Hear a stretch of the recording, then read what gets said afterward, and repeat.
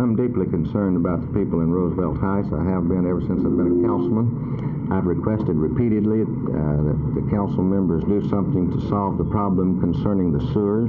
We work to get waters, we work to pave the streets, we work to get street lights, we work to get a city park, many other things, and those things have been accomplished since I've been on the council. But I've spent more time on this one single project concerning the construction of levees for the Roosevelt Heights area than any other thing I've done since I've been a member of the City Council.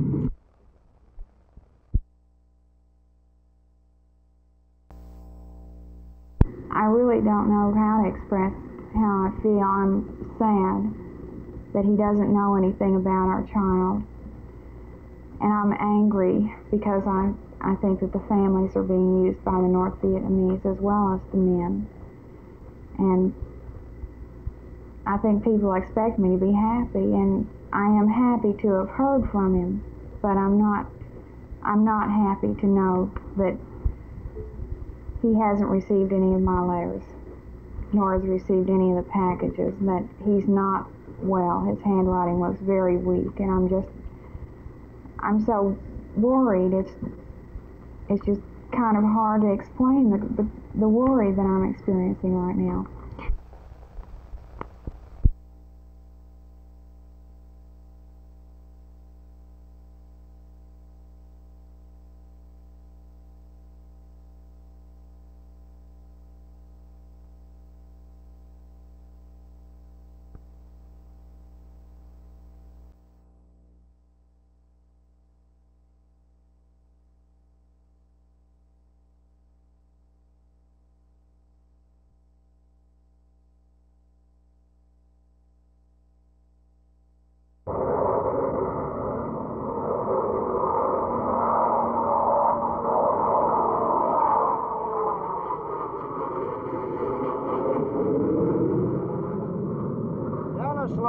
Has come a long way from a cornfield airstrip in the 1920s, and the Dallas downtown skyline has kept pace with that change.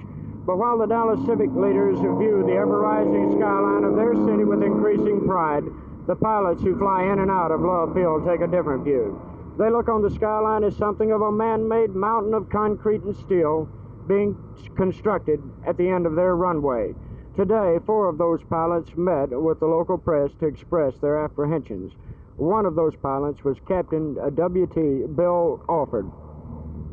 Captain Alford, I understand that you are not particularly concerned as a pilot with perhaps running into one of these buildings, but I understand there are other hazards created by them. What are some of these? Yes, if you'll think of these buildings as a coral reef in the harbor, entry of a harbor, of an ocean-going harbor, every ship has to circumnavigate or go around an obstruction. We have the same situation with the tall buildings. The controllers will have an extra workload. They will have to radar vector us around the buildings. We will have to have procedures to go around these obstructions at all times. It will definitely be a hazard to air navigation. 3 proposed new high-rise structures in the downtown Dallas area disturbed the pilots: the LTV building, Griffin Square, and the Main Place development. If those 3 buildings are built, say the pilots, instrument landings on this runway, a primary runway at Love Field, will be eliminated. And that will badly curtail the use of this airport facility. This will mean Love Field's ability to land planes during the months of December and January, for example, will be virtually cut in half.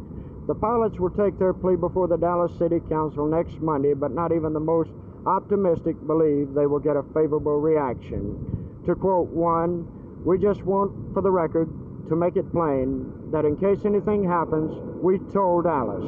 This is Tommy Ayers reporting for Channel 8 News.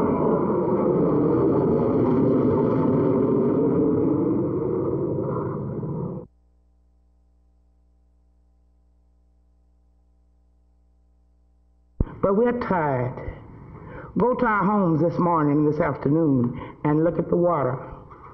Where the water has run through open toilets, the sewage along the highway. And yet when we come here, the cry is, it's not our problem. Whose problem is it? The council decided to circulate a petition in the area, a legal petition, to see if the people had enough interest to install sanitary sewers at the partial cost of the city and partial cost to the homeowners, as is done in all other areas of the city.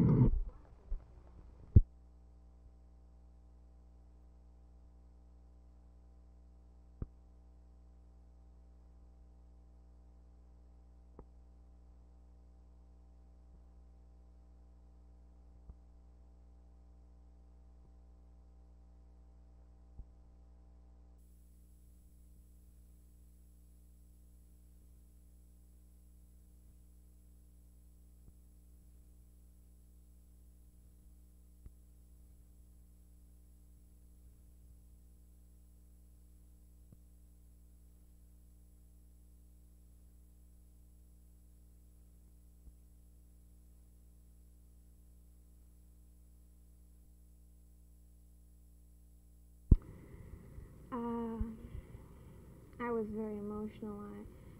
I was very upset by his writing. I can't say I'm happy.